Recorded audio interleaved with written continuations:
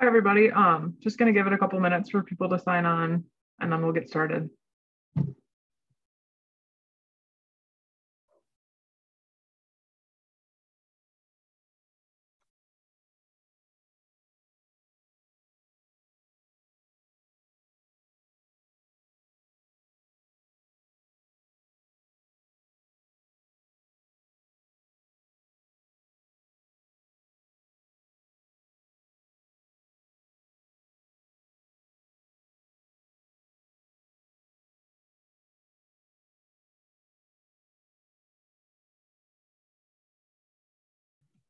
Joan, you don't care if I record this, right? Okay. I didn't think so.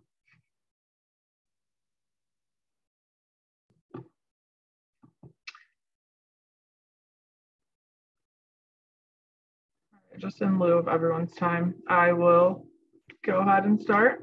My name is Danielle Angelari. I'm the Executive Director of NAMI Northern Illinois, which for those of you who don't know, we are an affiliate of the National Alliance on Mental Illness, and we serve Winnebago, Boone, and the surrounding counties in our region. Before introducing our presenter this evening, I'd like to make you aware of some of our upcoming events. Tuesday, March 15th at noon, we will be hosting our next community education webinar via Zoom with Kevin Polke, who will discuss the men's mental health crisis and the importance of breaking the barriers to mental health care for men. Saturday, March 26th from 3 to 6 p.m.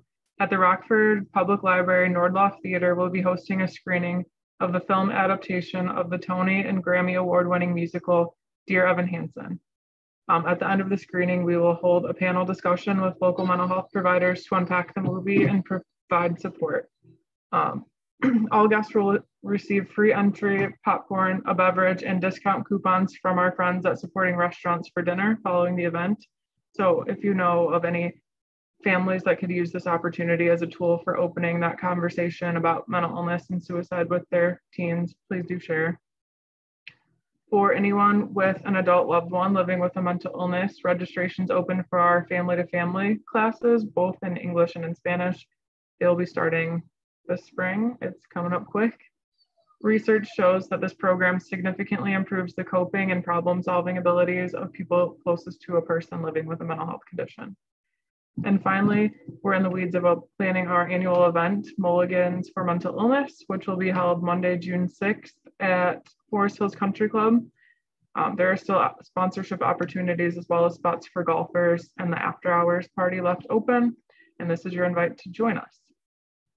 I will follow up with all the information in an email tomorrow morning, likely, but now onto our presentation. I'm joined tonight by my friend Joan Lodge, who is a licensed clinical social worker, as well as the grant management administrator and community liaison for Rosecrance, Inc.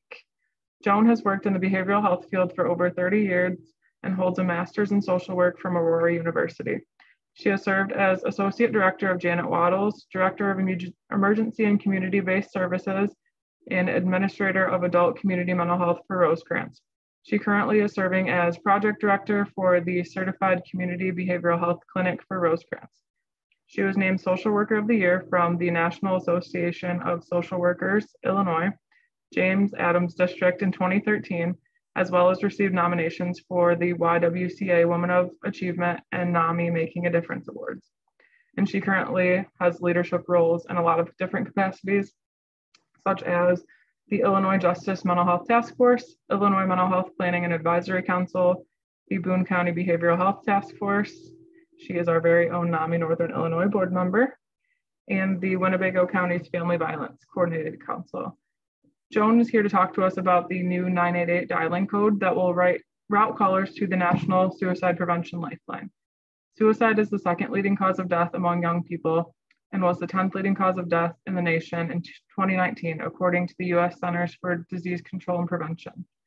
In 2019, one death by suicide happened almost every 11 minutes in the U.S. The 988 code is the first step towards transforming crisis care in this country. Welcome, Joan, and I will hand it over to you. And for the audience, if you have any questions, please feel free to type them in the Q&A box and we'll facilitate them at the end of the presentation. Thank you again. Danielle, thank you for that introduction, and I'm really pleased and happy to be here today.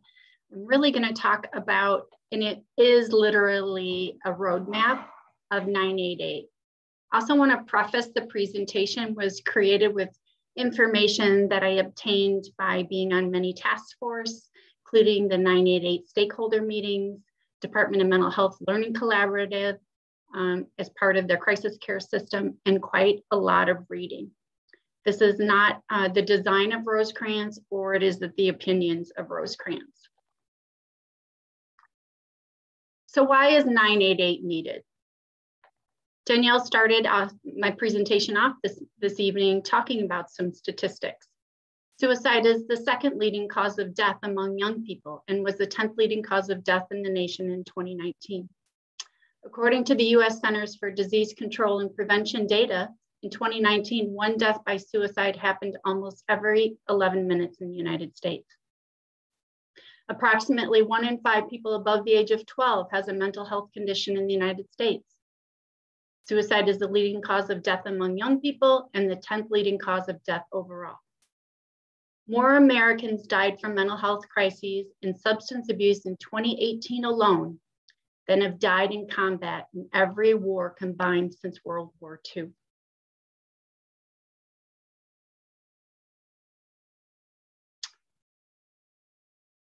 The crisis continuum. So what this means is we just talked about statistics about suicide, but we can change it. Suicide is preventable and mental health conditions are treatable. More than ever, this is the time to update the behavioral health system to meet the needs of people in crisis and emotional distress. But the crisis care continuum must evolve to better meet needs of people in crisis and distress, as well as prepare for the future mental health impacts of our previous pandemic and other events that may have occurred, such as in our community, the opioid crisis. There must be a shift from the existing behavioral health crisis continuum toward a system that is inclusive, person-centered, and cross-collaborative. So you might be asking yourself, well, that sounds great, but how? Well, you ask the experts. Vibrant Emotional Health and a Mental Health America affiliate and an administrator of the National Suicide Prevention Lifeline has provided recommendations and defined the vision and mission for 988. The vision 988 will serve as Americans' mental health safety net. We will reduce suicides and mental health crises and provide a pathway to well-being. The mission, everyone in the United States and its territories will have immediate access to effective suicide prevention, crisis services, and behavioral health care through 988. What's really important here is everyone. So what this hope is for everyone in the United States is everyone, anywhere, anytime.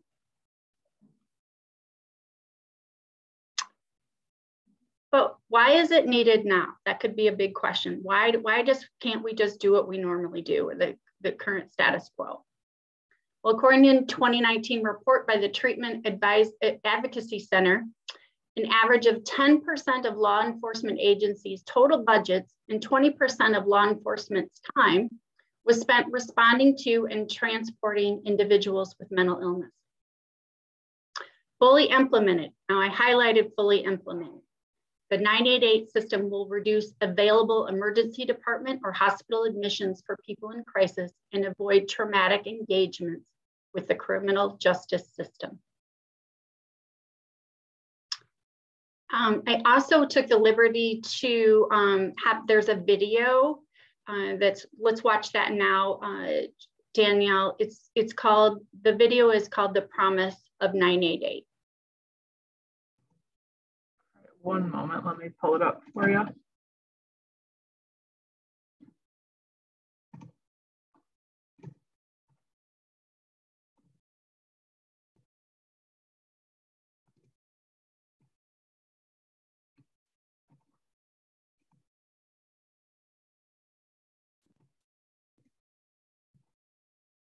Imagine for a moment that a fire breaks out in your home, and in this reality, 911 doesn't exist.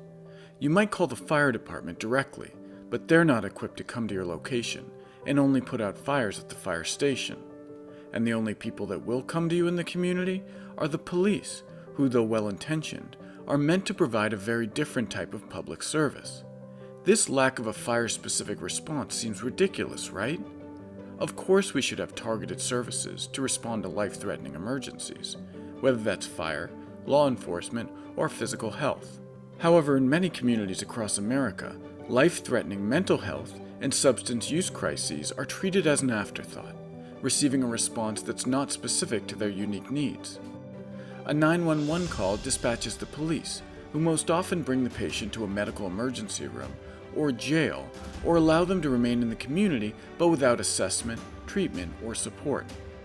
We have a patchwork system, made up of elements designed for other purposes, that doesn't have the capacity to treat the most vulnerable in our communities, even though an estimated 20 to 25,000 individuals in crisis go to emergency departments every day in the US. So how can we improve? The only solution to delivering crisis care worthy of our communities is to build a structure specifically for mental health, substance use, and suicidal crisis that is on par with other emergency systems, like we do for medical, fire, and law enforcement. By integrating 3 core elements, we can replace the patchwork fabric of our crisis care and develop a true safety net that can serve everyone, everywhere, every time.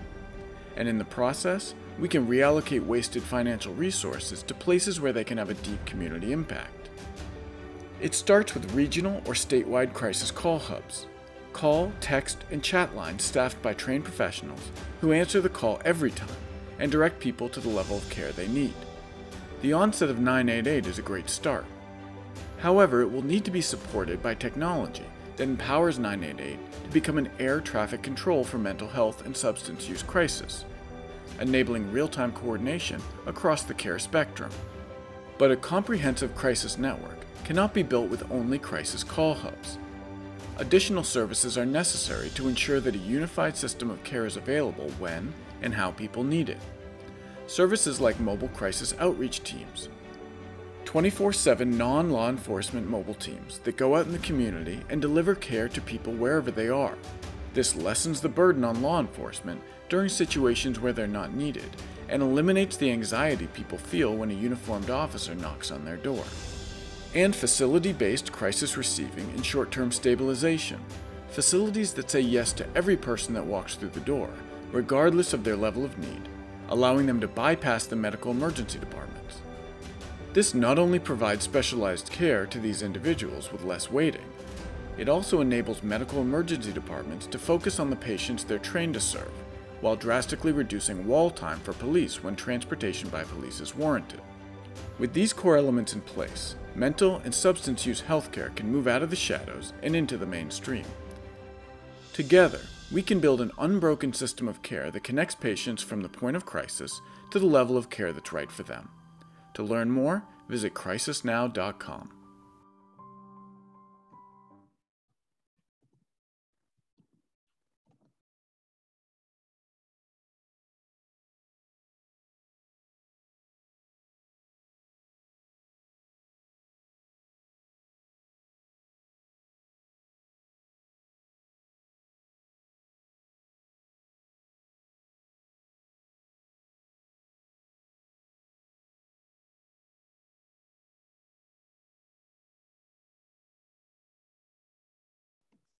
You're still muted, Joan.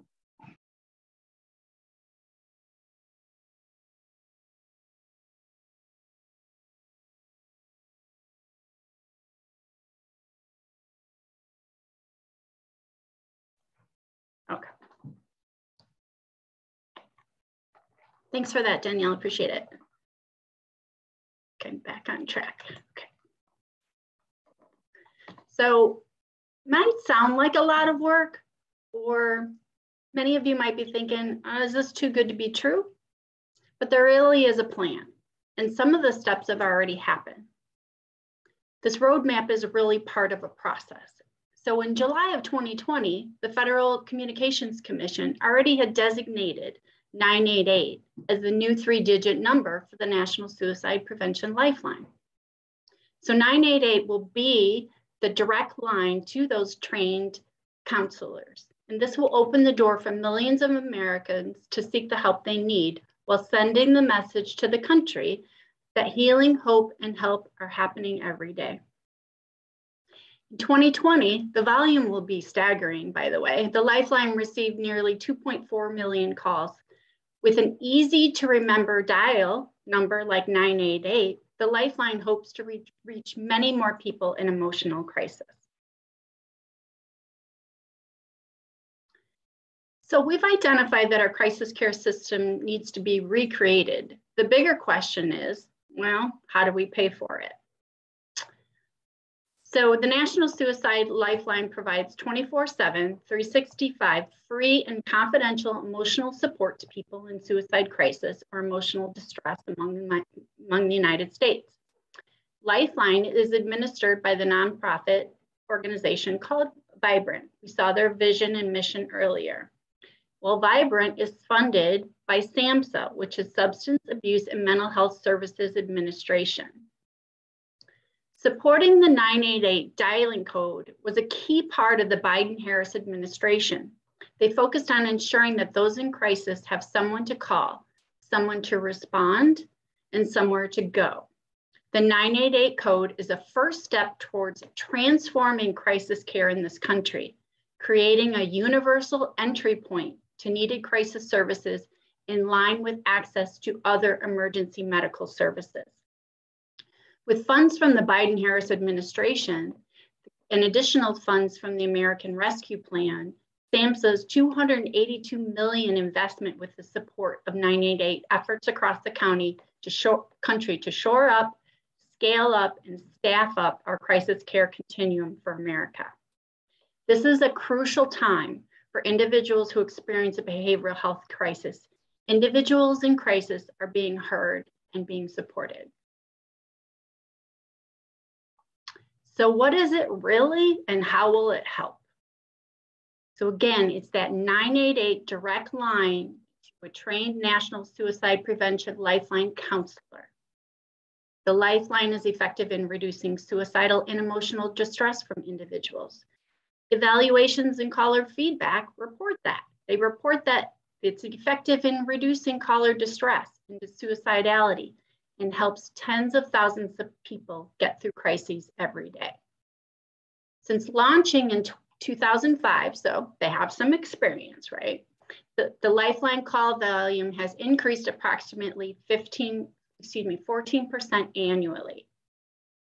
In 2005, the first year of the Lifeline, it answered over 46,000 calls. In 2020, nearly 2.4 million calls.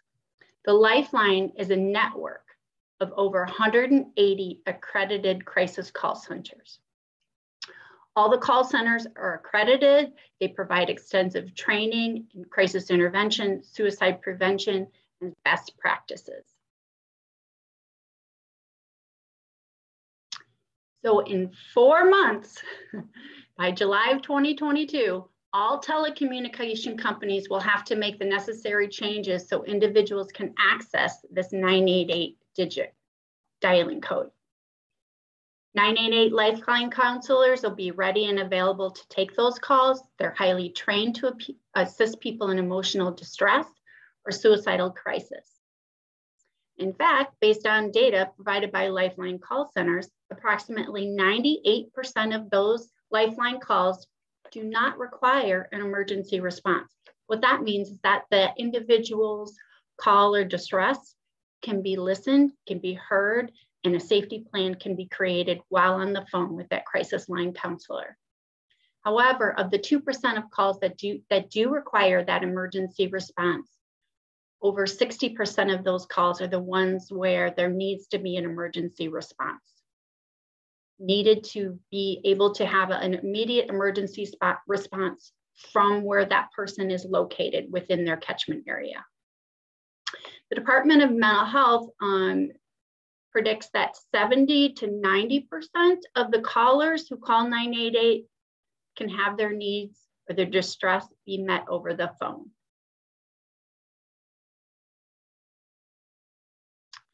So 988 is the new Lifeline number. It holds the promise of an equitable healthcare response. Equitable means anytime, anywhere for anyone. Doesn't matter if you have funding, doesn't matter if you have private insurance or you have no insurance. Anyone, anywhere, anytime. It holds the promise of better outcomes as people receive services and supports they need to remain in their communities and thrive. This promise can be fulfilled if adequate resources are available to accommodate increased call, chat, text volume, the way of the future, as well as the continuum of crisis care services that can stem or what can be needed based on that 988 call interaction. Crisis care services are more impactful when they also include and are informed by individuals with similar and diverse backgrounds or populations of focus, which includes individuals who have lived experience, who are trained in response and can respond in empowering and culturally responsive manner.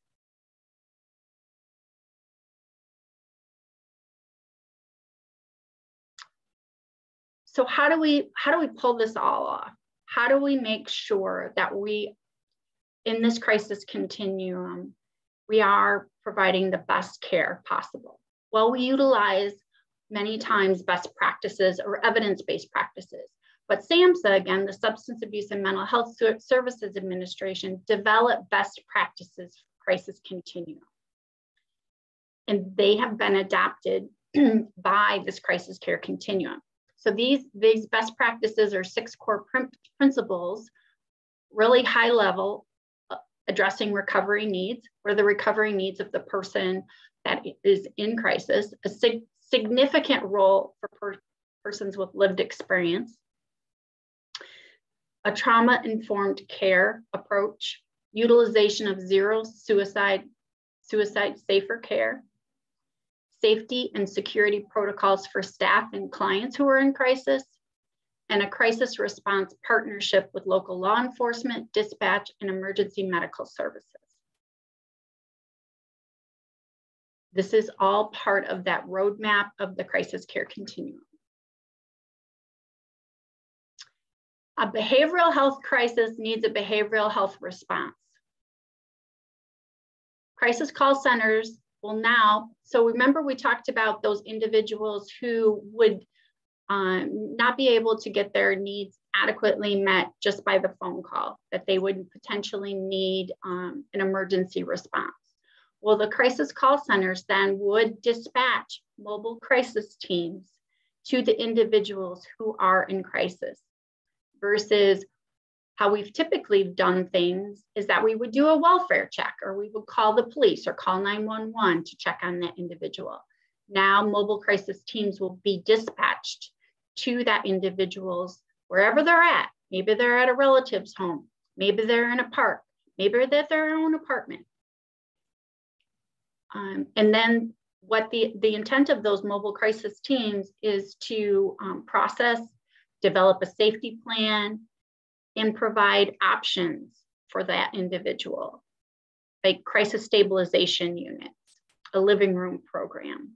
Rosecrance has the Mulberry Center, where they have the triage center and crisis residential, and the Ware Center has our living room program that can provide additional supports.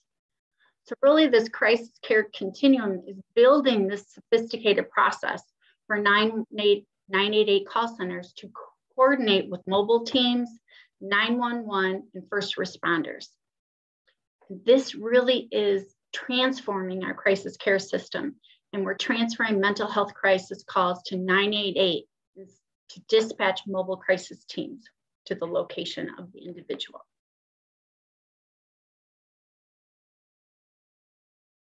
So again, I talked about Department of Mental Health predicts that 70 to 90% of the callers' needs can be met over the phone by those crisis line counselors. But the callers who need that crisis response from those mobile crisis teams, those teams must be staffed by individuals with lived experience and partnered with the mental health professionals trained to provide crisis response. So what that means is there'll be 2 people that'll be going out on each of those calls to provide that emergency response, a mental health clinician and will be paired with what we're calling an engagement specialist or an individual with lived experience. Again, they will respond to wherever the person is, home, work, park, relatives' home, and not restrict services to select locations or particular days and times. So this is 24/7, 365. They'll also, these mobile crisis teams will also assist in resolving the crisis, creating a safety plan, and that individual with lived experience will follow up with maybe the family members, provide resources on NAMI, or just wanting to make sure that that connection happens. So the intent again is to really connect those individuals in the least restrictive manner, getting them the support and services that they need, and coordinating those aftercare services after that crisis event. And only when and only if situations warrant transition to other location, meaning an emergency department or utilization of police and fire. But the roadmap continues. So the roadmap continues for 988 with House Bill 2784, which was signed by Governor Pritzker in August of 2021. It is called in short CESA. It's a CESA Act. It stands for Community Emergency Services and Support Act. This was named after an individual. His name was Stefan Edward Watts. He was a 15-year-old who in 2012 lived in Calumet City, and the police came to his home after the family called 911. The boy was diagnosed with Asperger's syndrome and was in the family's basement. According to the news reports, the 15-year-old had a knife. Police said he struck one of the officers in the forearm. The police then shot him and the boy died. Stefan's family has said the knife he had in his hand was actually a butter knife. So House Bill 2784, CESA, is in order to promote and protect the health, safety, and the welfare of the public 911 system. And how it's the welfare of the public by coordinating the 911 system with mobile crisis response teams. So this should be available. There's a lot of coordination that still is happening. So what it would look like is that 911 potentially can then decide where they need to dispatch that call. Maybe that call goes, because it's a behavioral health crisis, that goes to 988. But there's lots of work to be done. Again, this is a roadmap. It's the crisis care continuum. So the Department of Human Services, the Department of Mental Health, is currently working with the Secretary's office on the developing the statewide advisory committee, as well as regional advisory committees within the 11 emergency medical response regions throughout the state of Illinois. This must be created to ensure successful implementation of the legislation, or the House Bill Act. Committees are charged with coordination of emergency responses of 911, meaning police, emergency medical system, and dispatch, with plans for addressing protocols, training, standards, and what that mobile crisis response will look like. 911 emergency services dispatch must begin coordinating its activities with mobile crisis teams no later than January 1st of 2023. So here's a little bit of a recap. A 988 crisis line that is effectively resourced and promoted will be able to connect a person in mental health crisis to a trained counselor who can address their immediate needs and help connect them to ongoing care. Reduce healthcare spending with more cost-effective early intervention. Reduce use of law enforcement, public health, and other safety resources. Meet the growing need for crisis intervention at scale. Help end stigma toward those seeking or accessing mental health care. When you've got a police, fire, or rescue emergency, you call 911. When you have an urgent mental health need, you'll call 988. And then I have some resources there. you for all that information, Joan. I don't know if you've been watching the chat and stuff, but I'd be happy to facilitate these questions for you. So number one, how do you figure out who's in a mental health crisis or maybe possibly homeless and looking for a place to stay? So if an individual calls 988, those would be questions that the counselors would be asking them.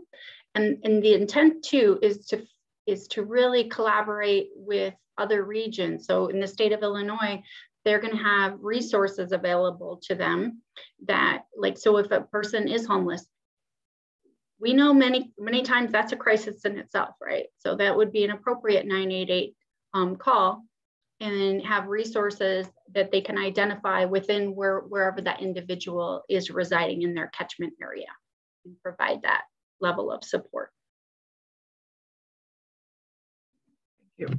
Will 988 be free to cell phone and track phone holders? If you know.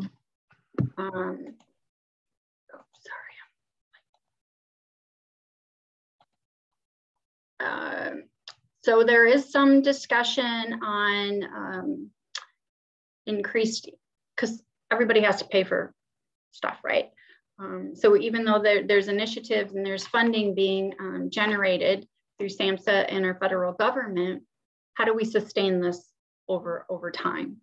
So what a cell phone user may have is additional charges that might potentially be part of their bill, or perhaps their community or their state decides to appropriate funds to cover that, so they cover those expenses. Those details, quite frankly, haven't been completely figured out yet. Thank you. Do we know who will be the 988 team locally? Will the police be hiring social workers, or will they contract with Rosecrance or someone who's already doing this type of support? So I think what's really important to remember, even though Rosecrance has local crisis services, that how 988 works is that first initial contact is going to go to the National Suicide Lifeline, because it's going to take a big staffing. Can you imagine 24/7, 365? So that's where all of those original calls are going to be funneled through. And then what will happen at that level of 988, let's say, again, emergency response. So the National Suicide Lifeline will contact Rosecrance to say, hey, I have somebody in Loves Park who needs somebody to go out and see them, and we would dispatch. We've had conversations with our local EMS about how this will all shake out when 911 happens. And quite frankly, I think what it'll look like, it'll be almost like a decision tree. Depending on where, at the 911 level, will have to kind of do their own kind of assessment, brief assessment, to figure out, okay, is this a life-threatening emergency? Or is this somebody who we feel is appropriate for 988, and dispatch 988 directly from the 911 system? I'm not sure if I answered that question accurately, but a lot of moving parts. I got to clarify on the first question that was asked. Do you think there's some sort of like screening they will do to ensure that it is a crisis someone's in before they respond? 988 or 911? 988. Yeah.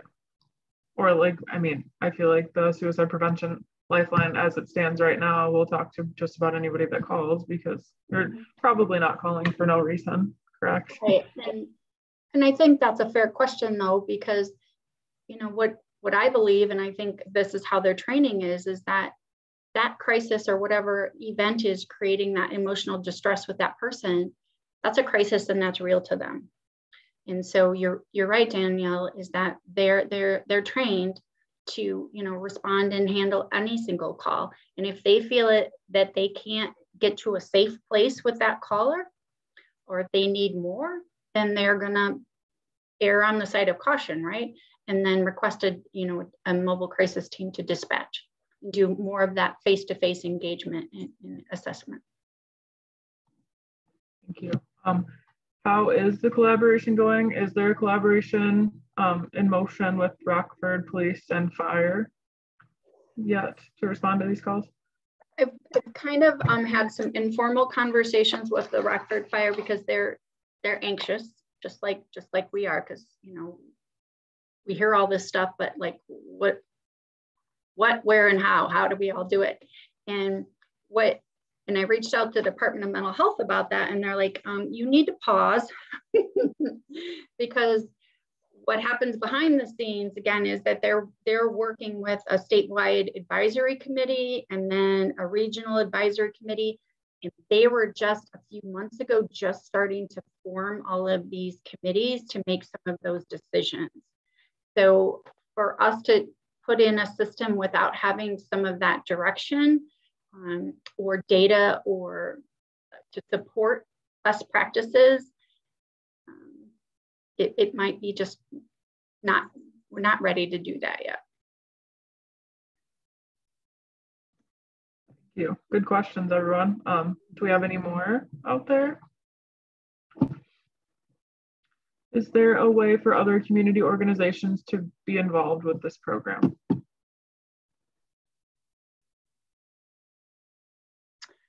I think, thank you for that question. I think the best thing would be, we have to get communication out about 988 is coming. And I'll just give an example. So when you have, your doctor's office, or even some counselors will say, I'm currently out of the office. If you have an emergency, call 911. We have to start educating our community, our clients, our family members, to starting in July, that this is another option. Of 988 is a viable option and needed to be an option, versus calling 911 and expecting that law enforcement response. So I think education is a big, huge piece that we all need to participate and be a part of.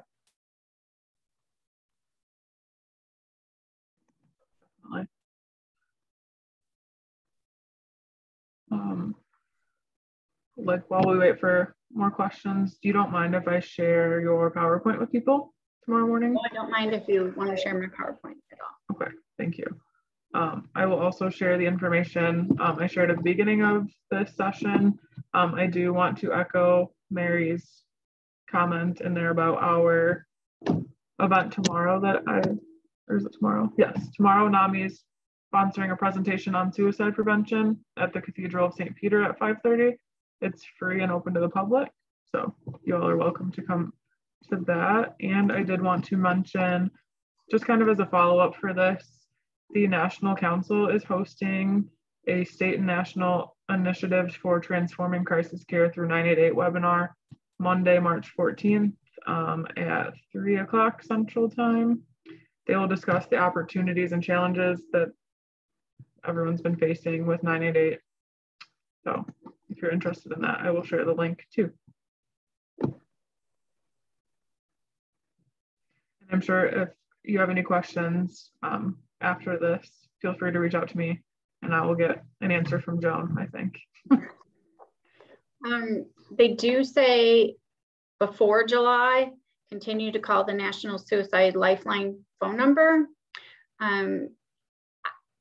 I'm not sure. I would just imagine that when July happens, if individuals still called the 1-800 number, it would roll over and you're going to get the same person.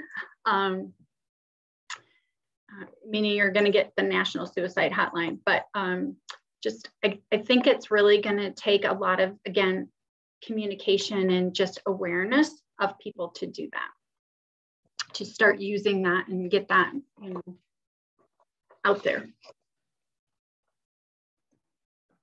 Thank you. I appreciate all your time and your expertise. And everyone, if you could please just answer the 2 questions for me.